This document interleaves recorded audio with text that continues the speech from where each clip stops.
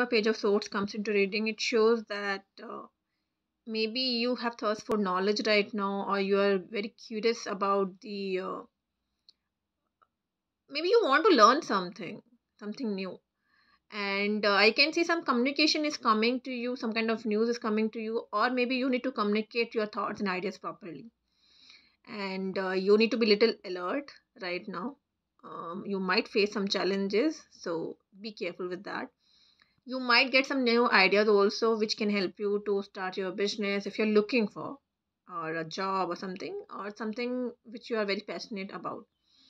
This card shows that the youth energy also. So you may be right now you're sometime you might behave immature, or maybe there's a person who's behaving immature. You need to be a little cautious whenever this card comes into a reading.